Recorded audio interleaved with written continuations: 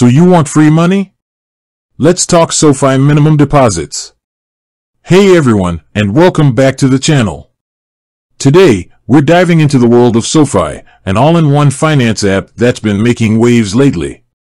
They boast high-yield savings accounts, sleek checking features, and even investing options, all wrapped up in a user-friendly mobile app.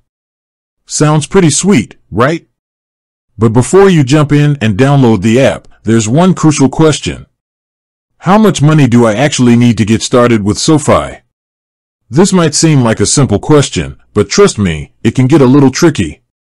SoFi throws around terms like direct deposit and qualifying deposits, and it can be confusing to figure out exactly what you need in your wallet.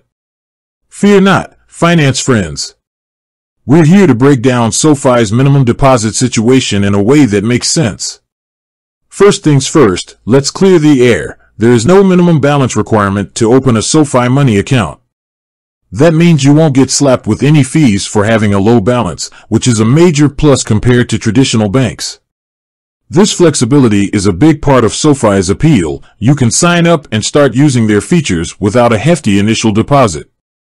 But here's the catch. While SoFi doesn't force you to maintain a minimum balance, there are definitely perks to keeping more money in your account or setting up specific deposit habits.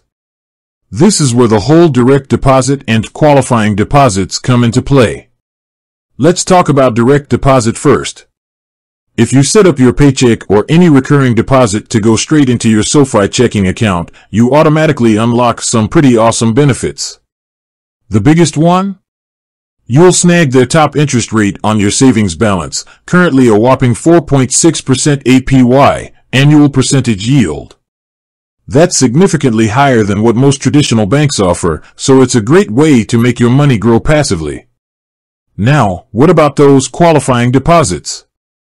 This basically means making one or more deposits totaling $5,000 or more within a 30-day period.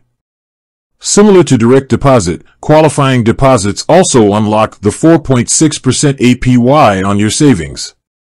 So, if you're someone who prefers to manage your money manually and doesn't want to mess with direct deposit, you can still score a high interest rate with a few strategic deposits.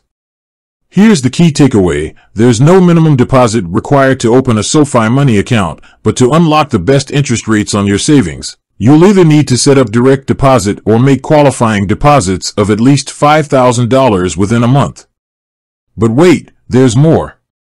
SoFi also throws in some cashback rewards on debit card purchases for members who meet their qualifying deposit or direct deposit requirements. We're talking earning cash back on everyday purchases, groceries, gas, the whole shebang. So, on top of the high-yield savings, you're essentially getting rewarded for using your SoFi account. Not bad, right? So, what does this all mean for you? Ultimately, the decision depends on your financial situation and how you plan to use SoFi. If you're just looking for a basic checking and savings account with no frills, you can absolutely open a SoFi Money account with any amount of money. But if you want to maximize your earnings and unlock all the cool features, setting up direct deposit or making those qualifying deposits is the way to go. With that said, thanks for watching, and until next time.